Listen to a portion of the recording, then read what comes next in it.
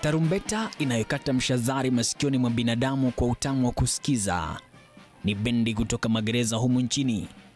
Wamefika hapa kutia nakshi hafla ya kuadhimisha miaka 8 ya Kenya kusherehekea siku ya Spina Bifida na Hydrocephalus. Spina Bifida hutokea wakati mtoto amezaliwa na uti wake wa mgongo ukakosa kuungana barabara. Hydrocephalus kwa upande mwingine ni hali ambayo inatokea wakati maji yamejazana kwenye kaviti ndani ya ubongo wa mtoto mdogo. Wakati wa maadhimisho hayo, Peter Mushiri ambaye ni mwenyekiti wa Baraza la Kitaifa kuhusu watu walio na ulemavu ametoa wito kwa serikali kuzingatia maslahi ya watu walio na ulemavu. We encounter a lot of challenges in terms of working.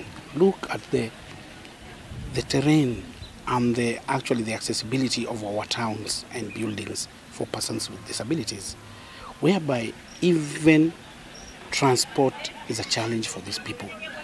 What am I saying here? I'm saying that when you look, when this person is using a cane in urban towns like in Nairobi, we don't have traffic lights, special traffic lights to assist these people. Aidha, amesisitiza umuhimu wa watu hao kukabidhiwa bima ya kitaifa ya afya NHIF. Afisa mkuu mtendaji katika baraza hilo Mohamed Gabo kwa upande wake amewataka Wakenya kuzingatia maslahi ya watu walio na ulemavu. The National Council for Persons with Disability is a government parastatal under the Ministry of Labour and Social Protection, specifically on the social protection sector, to be in charge of persons with disability in terms of various programs.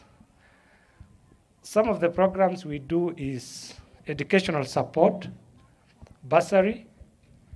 We do economic empowerments where groups are given funds for income generating activities. Please apply. Subira sasa ni kuona kama yale mapendekezo ambayo yamependekezwa na Baraza la kusimamia watu walio na ulemavu yatatimizwa. Emmanuel Terer, TV47.